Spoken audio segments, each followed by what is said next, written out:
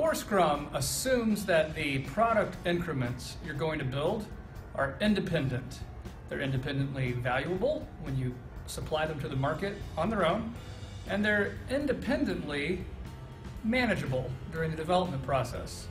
You can build it separate from other things, there's no dependencies, and that works great, really great, as long as you are working in a well-formed team that is co-located, self-contained, and completely independent from any other teams that you would need, which is very problematic, of course, in the enterprise, where throughout the transformation, you may have one or two small teams that are able to get away with that and develop some pretty cool things in a bit of a bubble protected from the rest of the enterprise.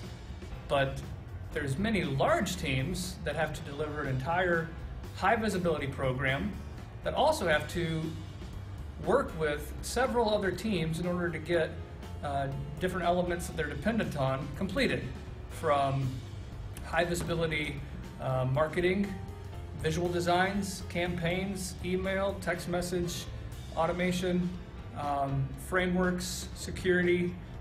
There can be several teams that will never be part of your team in an enterprise. And the larger the web or mobile application becomes, the more important it is to find a smart way to branch.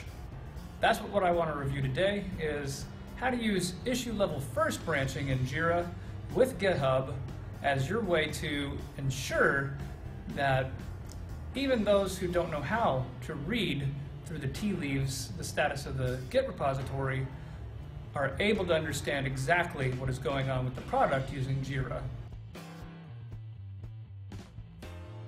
So let's start from the ground up. First of all, you have master. That should, at all times, represent as closely as possible the code that is currently in production. Off of master, you want to branch to have a develop branch. And develop needs to represent whatever you could possibly release the next time you release. You don't want to create a release branch until immediately before you're going to release. If you have any kind of code freeze or final regression testing to do, you do that here. Releasing at the last moment once you've locked down the scope of what was completed in the interim between releases.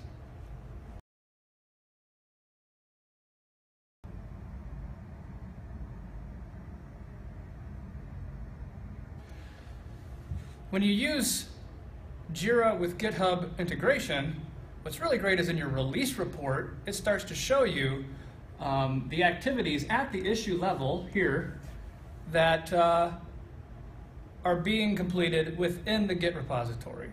All you have to do is tag your branches and commits that way. Jira will actually start doing this for you if it knows that's what you're trying to accomplish, which is pretty exciting. That helps you understand what's in a release and also what part of a release is already done, whether or not it was code reviewed properly, and whether or not the build server succeeded or failed. Now, what is the issue level when we talk about the issue level?